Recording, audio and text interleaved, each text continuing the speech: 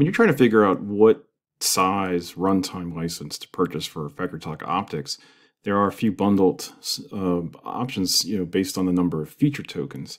So at first, you could just look up the catalog number and determine how many feature tokens you need for your application. So for FactoryTalk Optix, to actually deploy the runtime, you would need the FactoryTalk Optix Runtime license. And again, it's sold in bundles by the number of tokens. So I'm inside of ProposalWorks right now and just looking at those options for FactoryTalk Optix Runtime. They kind of call them light, extra small, light small, standard medium, standard large, Pro XL, as well as a Pro Unlimited, which would give you unlimited tokens essentially.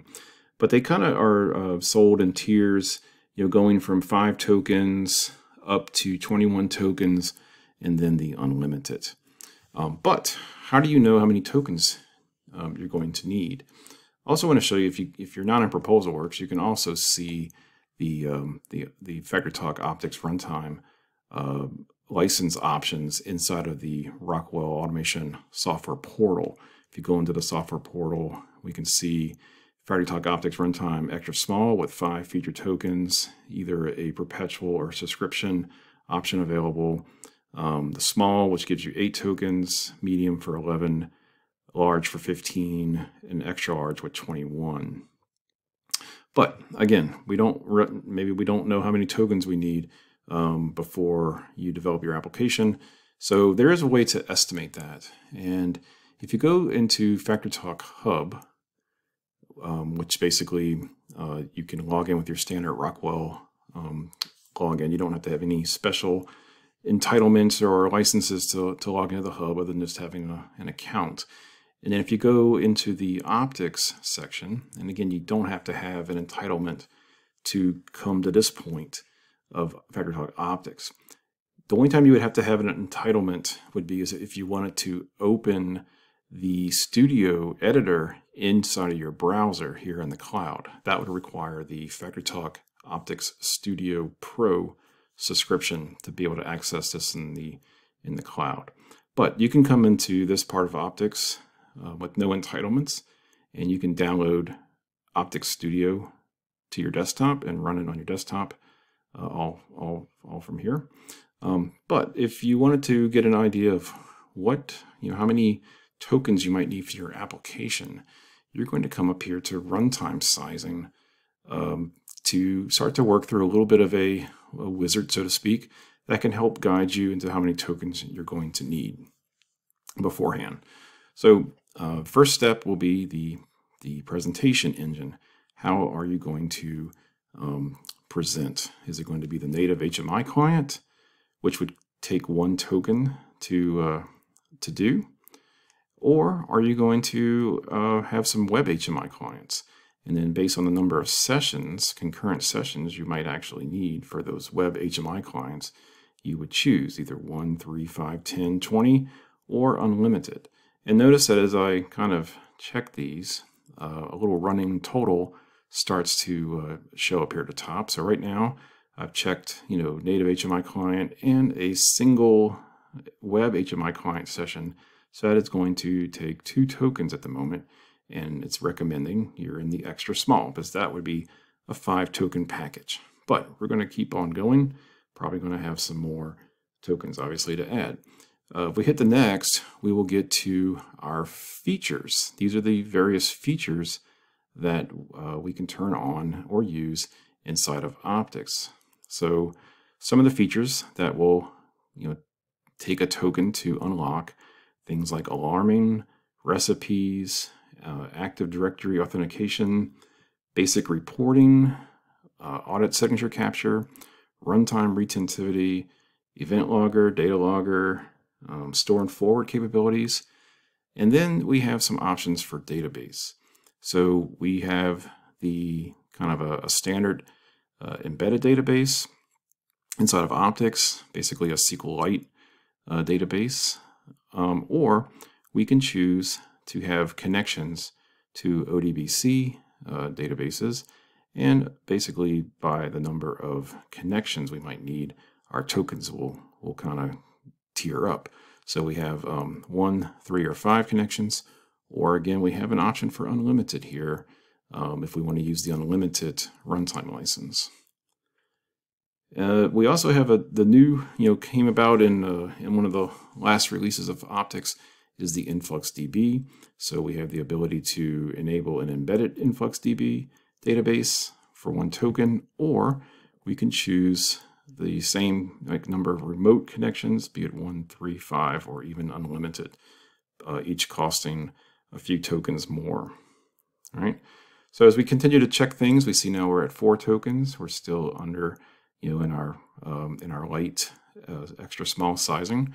But if I were to turn on things like data logger and alarming, you'll see that we now have bumped up into 6, and that brings us up to the small runtime light license.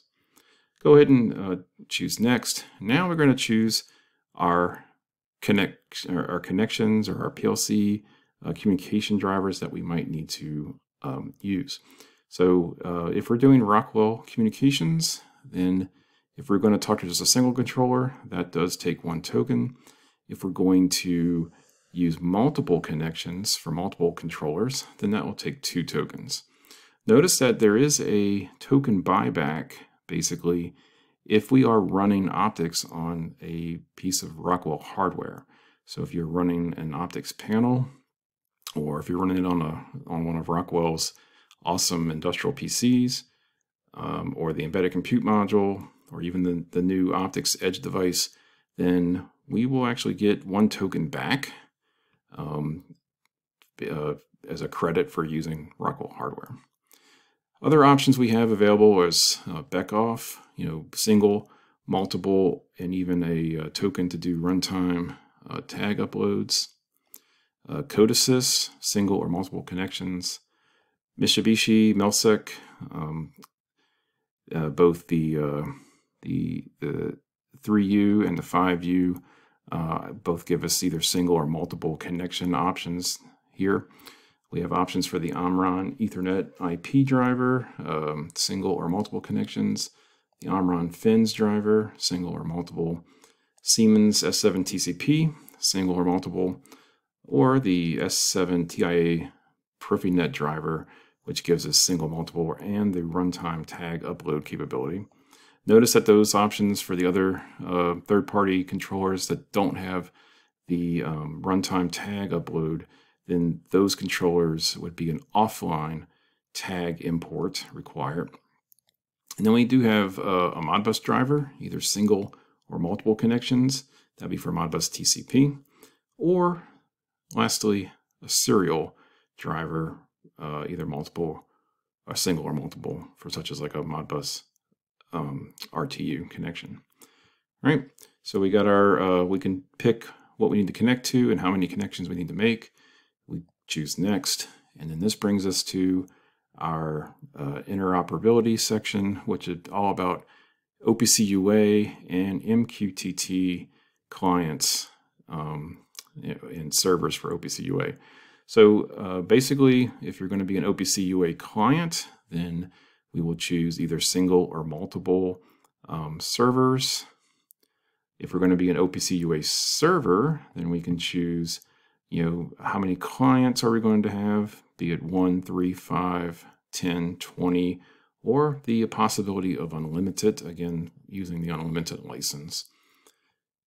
If we're going to do MQTT connections, then we have the client. So basically, if we're going to be a subscriber, it's going to take 1 token for each client connection. If we're going to be a publisher, it's going to take 1 token for each client connection.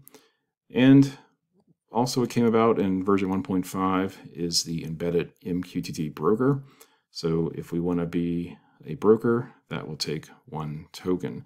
So the broker shows 1 to 25 clients. That's basically the limit right now, is 25 clients max for the broker. So that takes 1 token. And the other option here is none. So it's just basically not enabled. So as you go through these, all these options here, you choose the features that you're going to need for your application. And then you're going to choose next here at the end. And it kind of summarizes your selections. and it gives you the recommendation for the package. It said that based on what I selected, I need 7 tokens, and that is a small runtime license. And it even gives you the catalog numbers based on if you're going to be doing self-assist support Monday through Friday 8 to 5 or 24/7 support. You get your 3 catalog numbers for that. Now, you can also see how many tokens you're going to need when you're inside of Optix Studio as well. So if you're developing your application and you don't really know ahead of time some of these things, as you develop your application inside of FactoryTalk Optix Studio, which is the development tool, it will tell you how many tokens that you would need to run that application. So that's a quick summary of the runtime sizing tool. Again, to get to that, you have to go to FactoryTalk Hub. And then once you're at Hub, you go to Optix. And then once you get to the Optix page, you come here to runtime sizing.